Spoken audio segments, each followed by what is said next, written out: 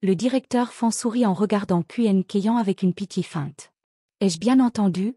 Le grand secrétaire Qin, si féroce auparavant, refuse maintenant de faire du café? Mais le poste de secrétaire en chef est déjà occupé. Si vous voulez revenir, vous devrez recommencer depuis le bas. Il ajouta un autre coup. Secrétaire Qin, je ne vous complique pas la tâche. L'entreprise est en ébullition. J'ai de la chance de garder mon propre poste. C'est comme une marmite d'eau bouillante, tout le monde essaie juste de rester à flot. Si ça ne vous plaît pas, vous pouvez partir. Humiliée et renvoyée si cruellement, Quen Keyan resta figée pendant quelques secondes. Elle voulait conserver sa dignité, mais son désir de rester dans l'entreprise, de prouver qu'elle était digne de la confiance de Lishao, l'obligea à serrer les dents et à accepter. Je le ferai. Le directeur Fan lui a immédiatement assigné une noble tâche. Super. Veuillez nettoyer les toilettes. Quen Keyan a failli exploser, mais elle s'est forcée à demander en serrant les dents. N'est-ce pas le travail du personnel de nettoyage? Ricana le directeur Fan. Le concierge est en congé aujourd'hui, donc cette tâche essentielle vous incombe. C'est simple. Prenez une serpillière et des produits de nettoyage, et mettez-vous au travail. Une boule s'est formée dans la gorge de Quen Keyan, mais elle a accepté. D'une secrétaire respectée à une laveuse de toilette. Comment les puissants sont tombés. Je jure qu'un jour je me relèverai et le ferai payer. Pendant ce temps, Chan Yuan est arrivé à l'aéroport, se préparant pour son voyage à Shanghai. En plus des affaires avec un jeu télévisé, il voulait rencontrer Jiang Maman pour discuter d'une collaboration plus poussée et rendre visite à Lian Ziluo et Wang Mangman. Il était particulièrement inquiet pour Mangman. Elle est partie jouer. J'espère qu'elle se comporte bien sur le plateau. Il s'était à peine installé dans l'avion lorsque Ling Xuan a appelé. Allô? Patron, l'acquisition de Superstar Entertainment est terminée. Mais nous n'avons pas encore trouvé de PDG approprié. Avez-vous des suggestions? Chan Yuan a répondu sans hésitation. Pas de candidat approprié? Alors vous prenez le poste. Ling Xuan a gémi. Patron, je jongle déjà avec plusieurs rôles. Gérer le projet Film City, diriger Fédon Capital, superviser la fondation caritative et l'école. Si j'en assume d'autres, je devrais installer un lit dans mon bureau. D'accord. Je rendrai personnellement visite à Superstar cet après-midi pour évaluer la situation et voir s'il y a quelqu'un de convenable. Chan Yuan a raccroché et Della, assise à côté de lui, a demandé, Monsieur Smock, où allons-nous? Juste un arrêt rapide dans l'entreprise. J'ai récemment acquis une petite entreprise. Je vais prendre la relève en tant que PDG. Mais alors qu'ils étaient assis, Chan Yuan ressentait un malaise croissant. Pourquoi ai-je ce mauvais pressentiment à propos de Mangman? Je devrais aller sur le plateau de tournage de Jiao Long et voir comment elle va. Dans les toilettes, Quen Keyan, qui écoutait comme d'habitude, a entendu deux femmes, Xiaoju et Lily, bavarder. Lily, comment est mon maquillage aujourd'hui? Est-ce qu'il est trop lourd? Je pense que le fard à paupières est un peu trop fort. Oh, tu es magnifique. Tu es la belle de la société. PDG Liu, PDG Wei. Ils sont tous fous de toi. Tu as entendu? Monsieur Smock vient à Shanghai cet après-midi. Même le président YE doit attendre son approbation pour le poste de PDG de Superstar. Monsieur Smock? Xiaoju, ne me dis pas que tu as les yeux rivés sur lui. J'ai entendu dire qu'il vient d'une mystérieuse famille riche. Non seulement il est incroyablement beau, mais à seulement 22 ans, il a déjà pris d'assaut l'industrie du divertissement. Ce n'est pas n'importe quel enfant riche, c'est une figure légendaire. Certaines personnes ont du mal à joindre les deux bouts, tandis que d'autres ne peuvent pas dépenser leur argent assez vite. Alors qu'elle se maquillait et bavardait, Lily aperçut un visage familier dans le miroir. Xiaoju, devinez quoi? Quen Keyan a été chargée de nettoyer les toilettes. C'est hilarant. Elle a finalement eu ce qu'elle méritait. Pour qui se prenait-elle pour agir de manière si arrogante et puissante juste parce qu'elle était proche du jeune maître Li? C'est bien fait pour elle. Je veux voir à quoi elle ressemble en frottant les toilettes. Leur rire résonna, sans retenue et malveillant, piquant le cœur de Quen Keyan. Elle a appris une dure leçon sur la nature humaine. Quand j'étais au sommet, ils me flattaient tous, m'appelant sœur. Maintenant, juste parce que je suis tombée en disgrâce, ils se retournent contre moi si vite. La vie est cruelle. Le jeune maître m'a dit de rester, mais maintenant mon travail n'est pas différent d'un employé ordinaire. Je vais devoir attendre mon heure, trouver un moyen de gagner la faveur de Chan Yuan. Mais j'ai toujours mon arme ultime. Mon premier atout est ma beauté. Je suis éblouissante, avec une silhouette et un visage qui peuvent captiver n'importe qui. C'est pourquoi le jeune maître Li m'a gardé à ses côtés. Mais la beauté n'est qu'une petite partie. L'essentiel est que je détiens de nombreux secrets du jeune maître Li, Des choses qu'il ne voudrait pas voir révélées, des choses que même YE Ling Xuan ne sait pas. Quelques indices suffiraient à attirer l'attention de Shang Yuan. Si YE Ling Xuan peut être un agent interne, pourquoi pas moi? Attends un peu, Shang Yuan. Une fois que j'aurai fait mon coup, tout se mettra en place. À Shanghai, avec son labyrinthe de routes sinueuses et de gratte-ciels imposants, ce n'est qu'en fin d'après-midi que Shang Yuan est finalement arrivé au Global Financial Building. Dès là, sortant de la voiture, resta bouche bée devant la structure imposante. Attends, monsieur Smoke. C'est la petite entreprise dont tu parlais? Pour autant que je sache, Superstar Entertainment est une société de médias leader en Chine, avec une présence mondiale et une valeur marchande de plus de 300 milliards de dollars. Ne me dites pas que vous avez acquis cette entreprise. Shang Yuan a simplement répondu, oui, c'est celle-là. Lorsque leur voiture s'est arrêtée, YE Ling Xuan, à la tête d'un groupe de cadres supérieurs, les a salués comme un chef d'État. Patron, vous êtes enfin là. J'ai tant de choses à signaler. Shang Yuan a fait un geste de la main dédaigneux. Outro et discutons. Shang Yuan avait à peine fait quelques pas qu'il fut accueilli par un déluge de regards admiratifs, comme s'il entrait dans un paradis céleste. Les femmes l'appelèrent hardiment. Bonjour, monsieur Smoke.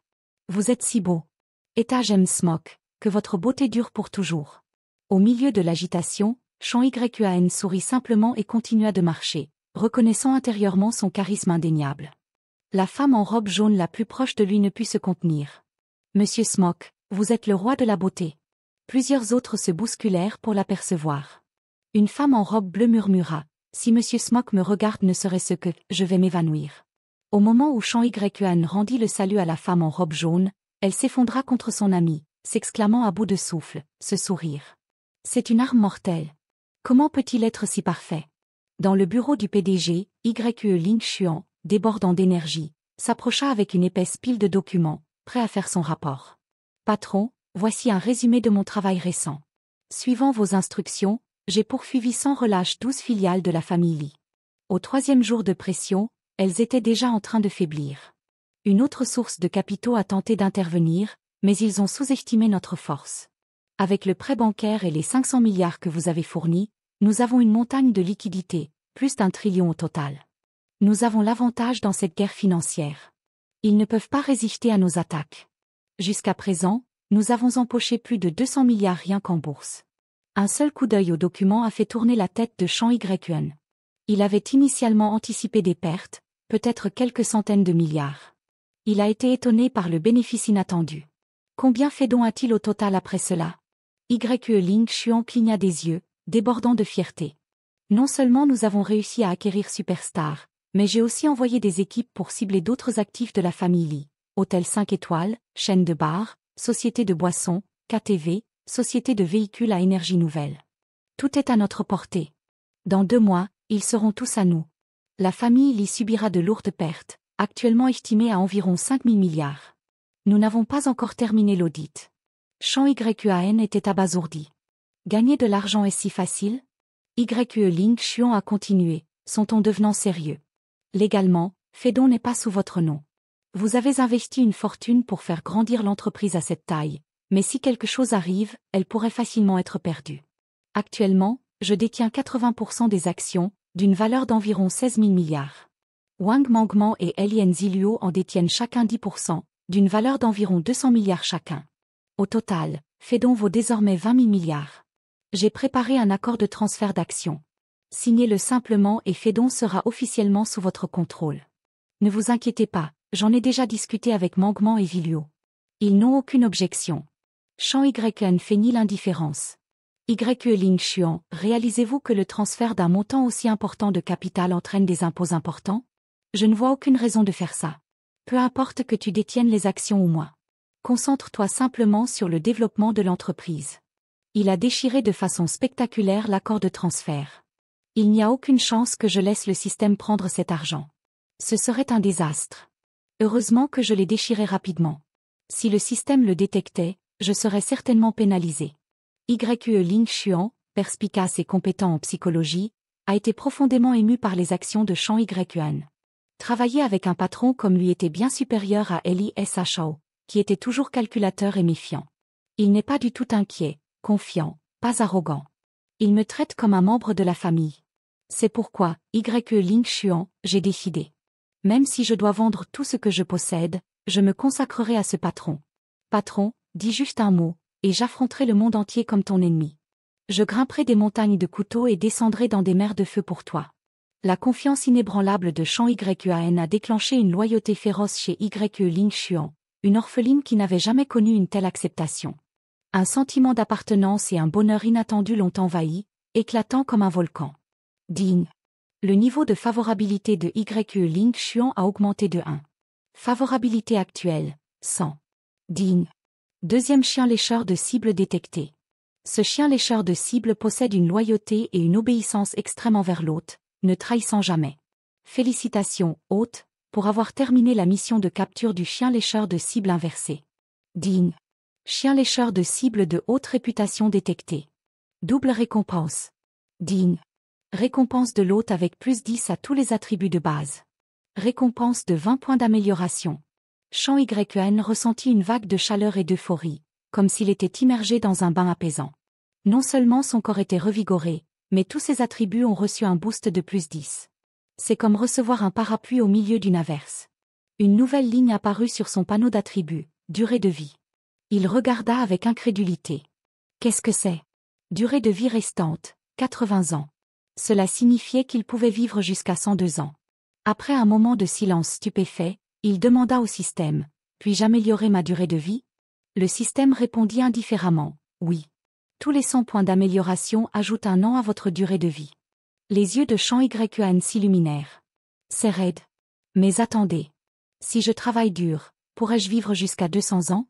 Les jeunes peuvent hésiter à dépenser des points, mais pour les personnes âgées, prolonger leur vie, que cela coûte 100 ou 1000 points, en vaut la peine. Le temps est précieux. Amélioration de la durée de vie, acheter. Si je peux gagner 10 000 points pour vivre un an de plus, je deviendrai une légende. » Submergé par l'excitation, Shang Yuan a soudainement embrassé Ling Xuan. Ling Xuan, tu es ma bonne étoile. Ling Xuan se figea, surpris et troublé. Elle admirait Shang Yuan depuis longtemps, rêvant même d'un moment comme celui-ci.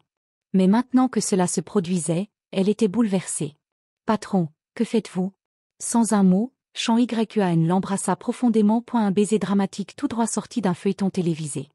Après ce geste légendaire, Shang Yuan sourit, taquinant Ling Xuan. Les cieux m'ont vraiment béni avec un grand cadeau.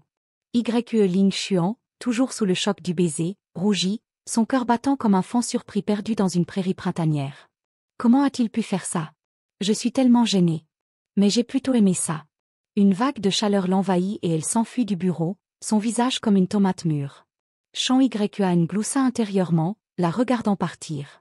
De l'extérieur, elle est l'incarnation d'une femme puissante, imposant le respect, même de la famille. Mais un seul baiser la laisse perplexe. Comme c'est mignon. Alors que Ling Xuan se précipitait dans le couloir, le bureau bourdonnait de ragots. Waouh, le visage du président est si rouge. Est-ce qu'il s'est passé quelque chose entre elle et Monsieur Smock là-dedans? Un collègue masculin hocha la tête en connaissance de cause. Certainement. Il se murmure que la présidente est la maîtresse de Monsieur Smock. Vous vous souvenez de l'accident? Monsieur Smock l'a sauvée. Qui d'autre aurait pu faire ça? C'est la première fois que je vois la présidente si troublée et adorable. Alors que le bureau bourdonnait, une femme en uniforme de nettoyage entra tranquillement, portant une tasse de café chaud, ses yeux se balançant comme si elle cherchait une opportunité. Elle posa le café, sa voix douce et acarifiée. « Monsieur Smock, votre café. » Shang Yuan haussa un sourcil, la scrutant de la tête aux pieds. « Je n'ai pas commandé de café. Qui vous a laissé entrer ici ?» bégaya Keyan, évitant son regard. « La présidente m'a demandé de l'apporter. » Shang Yuan désigna le café, sa voix un mélange d'amusement et de suspicion. « Des mensonges. La présidente sait que je ne bois pas de café. Je préfère le thé. Vous ne pouvez pas me tromper. » Désespérée, Keyan lâcha une confession. « Monsieur Smock, je suis amoureuse de vous. » La pièce devint silencieuse, Shang Yuan surtout. Il était habitué aux admiratrices féminines, mais une déclaration aussi audacieuse était une première. « Je suis riche, beau et charismatique. Chaque fois que je passe, les cœurs palpitent. Je suis habitué à l'adoration. » Il se pencha en arrière, souriant. « Alors tu as fait irruption ici, perturbant tout, parce que tu as le béguin pour moi ?» Keyan s'énerva, commença à nier, puis hésita, et finalement hocha résolument la tête. Oui. Je suis amoureux. De toi depuis longtemps. J'ai regardé toutes tes vidéos, joué du piano, du basketball, du violon, même toi en train de faire du jogging. Je les ai toutes regardées à plusieurs reprises. Mais ces mensonges n'ont pas pu tromper le système. Digne. Action simple initiée. No, Nguyen Keyan. Âge, 25 ans. Taille, 167,3 cm. Poids, 48 kg. Beauté, 9,3 points. Favorabilité actuelle, moins 80. Relation confirmée avec un chien léchant. Le niveau de favorabilité dépasse 95 points. Capture réussie du chien léchant inversé. La cible deviendra le chien lécheur de l'hôte. Récompense, 10% des dépenses. 50 points d'amélioration. Compétences, anglais courant, maîtrise de la psychologie, maîtrise de la gestion d'entreprise, maîtrise de l'intégration des ressources d'entreprise, maîtrise de la comptabilité, maîtrise du droit. Champ YUAN Gloussa, surpris et amusé. Vous en savez certainement beaucoup sur moi. Nguyen Keyan répondit rapidement. Eh bien, je suis ton fan. Je sais que tu es doué en arts martiaux, un chanteur et un acteur talentueux. Ton film sort le mois prochain. Je suis sûr qu'aucun de tes autres fans n'est aussi dévoué que moi. Champ YUAN ressentit une étrange dissonance. Les gens qui me détestent m'évitent généralement. Pourquoi est-elle ici, à jouer ce rôle? Il était vrai que ces informations n'étaient pas facilement disponibles. La plupart des gens ne me voyaient que comme un riche PDG, pas comme un individu aux multiples talents. Elle semble être une véritable fan. Mais son niveau de faveur est au plus bas. Elle ressemble plus à une ennemie qu'à une fan. Alors qu'il réfléchissait à cela, YE Ling Xuan rentra dans le bureau, calme et serein. En voyant Nguyen Keyan, son expression devint sérieuse. Qin Keyan? Que fais-tu ici? Champ YUAN, curieuse, demanda, tu la connais? YE Ling Xuan expliqua, oui. Nous nous connaissons depuis que nous sommes jeunes. Nous avons tous deux été formés stratégiquement par la famille Lee. Nguyen Keyan était une étudiante brillante, a étudié à l'étranger à Cambridge, a obtenu 2 doctorats et est devenue la principale assistante de LISHAO. C'est un talent rare. Champ YUAN hocha la tête pensivement. Donc, elle est de la famille Lee. Pas étonnant que je ne l'aime pas et que son niveau de faveur soit si bas. C'est intéressant. Comment puis-je la faire passer de moins 80 à 95 de faveur? Une idée jaillit. Elle me méprise clairement. Si je la mettais à la tête de Superstar, l'entreprise serait un cirque en 3 jours. Mais j'aime les bons défis. De plus, elle était la secrétaire de LISHAO, donc elle connaît l'entreprise de fond en comble. Diplômée de Cambridge et titulaire de 2 doctorats, elle a gâché son talent de secrétaire. C'est dommage. En pensant à cela, Champ YUAN a immédiatement dit « Très bien, à partir de maintenant, vous êtes le PDG. Vous connaissez les opérations. Je suis convaincu que vous pouvez vous en occuper. » La salle est redevenue silencieuse. La mâchoire de Nguyen Keyan est tombée. Que vient-il de se passer? Alors que Nguyen Keyan était encore sous le choc, YE Ling Xuan était déconcerté. À quoi pense le patron? Nguyen Keyan connaît l'entreprise de fond en comble, mais elle n'est pas l'une d'entre nous. N'est-ce pas risqué? Elle présenta prudemment un document, les yeux remplis d'inquiétude. Patron, voici la liste des candidats au poste de PDG. Voulez-vous reconsidérer la situation? Champ YUAN haussa un sourcil. Vous remettez en question ma décision? YE Ling Xuan recula rapidement. Non, non, patron. Je n'oserais pas. Champ YUAN jeta un coup d'œil à Nguyen Keyan, son ton nonchalant. C'est décidé. À partir de maintenant, faites votre rapport directement à moi concernant la superstar. Pas besoin de formalité. Nguyen Keyan, troublé, bégaya, oui, monsieur. Mais une vague de suspicion l'envahit. Que se passe-t-il? Je n'ai même pas demandé ça, et maintenant je suis le PDG? Cela ne semble pas juste. Ce doit être un piège. Il ne peut pas me faire confiance aussi facilement. YE Ling Xuan était également inquiète. Qu'est-ce qui a pris à Champ YUAN aujourd'hui? Il distribue le poste de PDG comme si de rien n'était. Mais a-t-il déjà pris une mauvaise décision? Pas une seule fois. Il doit y avoir une raison plus profonde. C'est un brillant stratège. Il doit savoir que Nguyen Keyan est un espion. Mais s'il le sait et le fait encore, il doit avoir un plan au-delà de ma compréhension. C'est la différence entre lui et moi. Je ne vois que la surface, tandis qu'il voit le cœur. Après un moment de réflexion, elle se tourna vers Nguyen Keyan, la voix formelle. Si le patron a décidé, alors félicitations, PDG Qin. Vous êtes officiellement le PDG de Superstar. Nguyen Keyan, toujours sous le choc, commença à réfléchir.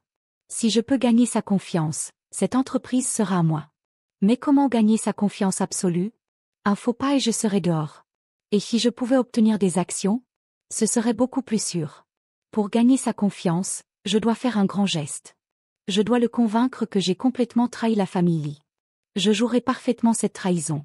Il doit voir que je ne suis plus seulement associé à la famille Lee, mais que je suis leur ennemi juré. L'excitation la submergea. Patron, j'avoue que j'ai travaillé pour LISHAO auparavant. Mais à partir d'aujourd'hui, je suis de votre côté. Vous ne me faites peut-être plus confiance maintenant, mais je ferai mes preuves. Je n'ai plus rien à voir avec la famille Lee. C'est fini. Elle a produit un document, sa voix ferme. Cela prouvera que je ne parle pas que ça. Champ YUAN haussa un sourcil. Qu'est-ce que c'est? Une liste de tous les espions de la famille Lee au sein de Superstar. Informations détaillées, noms, antécédents, postes actuels. Avec cela, vous pouvez purger l'entreprise de toutes les influences de la famille Lee. Il contient également des preuves de corruption et de blanchiment d'argent par certains dirigeants. Avec cela, nettoyer l'entreprise sera un jeu d'enfant. Les lèvres de Champ YUAN se recourbèrent en un sourire. Les yeux de Ling Xuan s'illuminèrent également d'intérêt. Elle ne plaisante pas. Un geste audacieux pour gagner la confiance. Champ YUAN parcourut le document, ses yeux s'écarquillèrent à chaque ligne. Impressionnant point des détails minutieux. Cela suffit pour obtenir une approbation rapide des autorités. Il répondit impassiblement, « D'accord, j'accepte. Mais rappelez-vous, vous venez de monter sur un grand échiquier et c'est moi qui tiens les pièces. » Keyan répondit avec assurance, « Exactement. C'est mon ticket, et le vôtre, pour unir nos forces. À partir de maintenant, la famille Lee va fulminer à la simple mention de mon nom. » Ling Xuan hocha la tête intérieurement, impressionné. Le patron est vraiment un visionnaire. Nommer Keyan au poste de PDG est une décision brillante. Pour gagner la confiance, elle doit faire un sacrifice important, comme fournir cette liste d'espions. Cela rend les choses beaucoup plus faciles, éliminant ces menaces cachées sans effort. Elle ressentit une vague d'admiration pour Champ YUAN. C'est vraiment un génie, un maître stratège. Apprendre de lui est une expérience inestimable. Champ YUAN se leva, tapota l'épaule de Keyan et déclara, « Excellent. Tu ne m'as pas déçu. Tu es le PDG de Superstar. Demain, je demanderai à Ling Xuan d'organiser une réunion du conseil d'administration pour vous nommer officiellement. Concentrez-vous sur votre travail. Je m'occuperai de tous les problèmes. » Keyan ressentit un mélange d'exaltation et d'inquiétude. Il me croit vraiment? Comment est-ce si facile? Il n'a même pas remis en question l'authenticité des documents. Étrange. Même Ling Xuan n'a pas objecté. Quelque chose ne va pas. Est-ce un test? Je ne peux pas baisser la garde. Je dois être extrêmement prudent. Keyan a dit. Patron, il y a encore une chose que je dois signaler. Champ YUAN a haussé un sourcil. Qu'est-ce que c'est? J'ai entendu dire que Wang Mangman a récemment signé un contrat avec Xiaolong Pictures. C'est une société de cinéma assez connue qui a collaboré avec Superstar sur quelques projets. Mais quelque chose de choquant s'est produit cet après-midi. Le jeune maître Wei, le fils de l'une des 6 familles les plus riches de Hong Kong, qui a investi dans un film de Xiaolong, a été poignardé à mort sur le plateau. Et ta sœur, Wang Mangman, a disparu. La température de la pièce semblait avoir baissé de plusieurs degrés. Le visage de Champ YUAN s'assombrit comme un nuage d'orage. Alors que la tension dans la pièce atteignait un sommet étouffant, Ling Xuan baissa soudainement la tête en s'excusant. Patron, c'est ma faute. J'aurais dû organiser la sécurité de Mangman plus tôt. Elle a refusé les gardes du corps masculin, et je cherchais des gardes du corps féminines appropriées. Il n'est pas facile de trouver des gardes du corps féminines qualifiées qui peuvent également être des compagnes. C'est pourquoi il y a eu un retard. Je ne m'attendais pas à ce que cela se produise. Champ YUAN est resté impassible. Ce n'est la faute de personne. Même avec des gardes du corps, cela n'aurait pas eu d'importance. Il ne visait pas Mangman. Il me visait. Il s'arrêta, son esprit s'emballant. Il ne me vise pas seulement, il vise mes proches. Pourquoi ne pas venir directement me chercher au lieu d'impliquer Mangman? Sa colère s'intensifia, se transformant en une tempête déchaînée. Juste à ce moment-là, son téléphone sonna, affichant un numéro inconnu. Il répondit froidement, « Qui est-ce » Une voix suffisante répondit, « Monsieur Smoke, permettez-moi de me présenter. Je viens de Darkney, le collecteur d'ordures en charge de la région chinoise. J'ai le regret de vous informer que votre sœur, Wang Mangman, et votre premier amour, Elian Chuton, sont actuellement sous notre garde. Champ YUAN fut momentanément abasourdi. Quoi? Son esprit tourna. Manquement, je comprends, mais Alien Chuton? Mon premier amour d'il y a des années? Quel intérêt de l'impliquer là-dedans? Il alla droit au but. Que voulez-vous? Nos supérieurs aimeraient vous inviter aux États-Unis, Monsieur Smoke. Vous savez pourquoi, n'est-ce pas? Rassurez-vous, nous ne ferons pas de mal à Wang Mangman ou Alien Chuton pour l'instant. Mais nous vous enverrons une vidéo intéressante plus tard. Quelques instants plus tard, Champ YUAN reçut une demande d'amis ou chat d'un compte inconnu. Avant qu'il ne puisse accepter, un message vidéo arriva. Il l'ouvrit, les yeux rivés sur l'écran. 2 femmes, apparemment indemnes, étaient assises dans un avion, mangeant et buvant. La vidéo de 15 secondes était suffisante pour donner un mal de tête à Champ YUAN. L'avion, la lumière du petit matin. Ils étaient probablement déjà aux États-Unis. Ils ont même utilisé un jet privé. C'est une opération sérieuse. Malgré la vidéo provocatrice, Champ YUAN est resté calme, son expression indéchiffrable. Que veulent-ils vraiment? Ling Xuan a demandé avec anxiété. Patron, devrions-nous appeler la police? Champ YUAN a fait un geste de la main avec dédain. Pas besoin. Même si nous le faisions, ils ne peuvent rien faire aux États-Unis. J'irai moi-même. Je visiterai la Statue de la Liberté, je prendrai des souvenirs. Darkney, attends. Je ne vais pas en Amérique juste pour faire du tourisme. Alors que Champ YUAN parlait avec Ling Xuan, Keyan écoutait attentivement, absorbant chaque mot. Wang Mangman kidnappé et emmené aux États-Unis? Ce n'est pas une blague. Sont-ce les mêmes personnes qui ont tué le jeune maître Wei? Est-ce qu'ils utilisent Mangman pour menacer Shen Yuan? C'est un vrai désastre. Si Shen Yuan se rend aux États-Unis, il n'y a aucune garantie qu'il revienne sain et sauf. Elle commença à formuler un plan. Gagner de l'argent est difficile, mais en perdre est facile. Quelques faux pas financiers, et cette entreprise se noiera dans les dettes. Champ YUAN le méritera. Elle garda ses pensées cachées, gardant une façade de silence innocent. Champ YUAN se tourna vers Ling Xuan, sa voix froide. Ling Xuan, veuillez nous excuser. J'ai besoin de parler au PDG Qin en privé. Ling Xuan hocha la tête et partit. Seul avec Champ YUAN, le cœur de Keyan battait fort. Pourquoi m'a-t-il demandé de rester? Ses pensées se sont transformées en scénario sombre. Un patron promeut soudainement un employé de bas niveau au poste de PDG. Il doit y avoir des conditions. Et s'il veut quelque chose de moi? Je suis belle, mais je ne suis pas un objet. S'il essaie quelque chose, que dois-je faire? Résister? Je perdrai mon poste et échouerai à la mission du jeune maître Li. Ne résistez pas? Je creuserai ma propre tombe. Tout comme son imagination s'emballa, Champ YUAN parla, sa voix calme et mesurée. PDG Qin, que pensez-vous de l'orientation future de l'entreprise? Cette question ramena Keyan à la réalité. Embarrassée par ses fantasmes les plus fous, elle s'éclaircit la gorge et commença à parler, le visage toujours rouge. Patron, l'entreprise stagne ces derniers temps, régresse même. La structure de gestion est pléthorique et inefficace. Nous perdons constamment de l'argent. Pour y remédier, nous devons procéder à des coupes drastiques, éliminer les points morts. Et nous devons briser le moule, créer une culture influente à l'échelle mondiale, comme les super-héros américains, les idoles coréennes ou les animes japonais. Nous devons atteindre ce niveau d'impact. Elle a continué à bavarder, ses idées devenant de plus en plus farfelues. À sa grande surprise, Champ YUAN n'a pas objecté. Il a même applaudi. Excellent.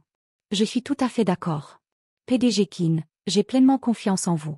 Je vous fournirai tout le financement dont vous avez besoin. Keyan était abasourdi. Il est vraiment d'accord?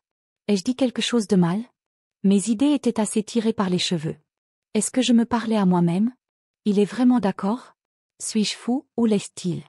Patron, ce que j'ai dit était un peu idéaliste. Ce ne sera pas facile à mettre en œuvre. Supprimer les départements inefficaces pourrait déstabiliser toute l'entreprise. Champ YUAN est resté imperturbable. C'est bien. Soyez audacieux. Je vous ai choisi comme PDG parce que je vous fais entièrement confiance. Vous avez toute autorité sur les décisions relatives au personnel. Le choc de Keyan s'est approfondi. Ce niveau de confiance. Est-ce qu'il me met au défi de ruiner l'entreprise? Juste à ce moment-là, une notification bancaire est apparue sur son téléphone. Elle y a jeté un coup d'œil et s'est figée. Tant de zéros. Est-ce que c'est 100 milliards? Elle était sans voix. Il vient de transférer une énorme somme d'argent sans hésitation, comme s'il me lançait un lingot d'or. Patron, ça, 100 milliards? Ne devrions-nous pas tenir une réunion du conseil d'administration pour en discuter? Et si les actionnaires s'y opposent? La réponse de Champ YEN l'a presque fait s'évanouir à nouveau. S'ils s'y opposent, expulsez-les. Rachètent leurs actions à la valeur du marché. Simple. Avez-vous vraiment besoin de me poser cette question? Keyan était complètement déconcerté. Je n'ai jamais rencontré un patron aussi décisif et impitoyable. Il a approuvé un plan majeur en quelques minutes, sans aucune réunion, sans consulter personne, et a même un plan pour éliminer les actionnaires dissidents.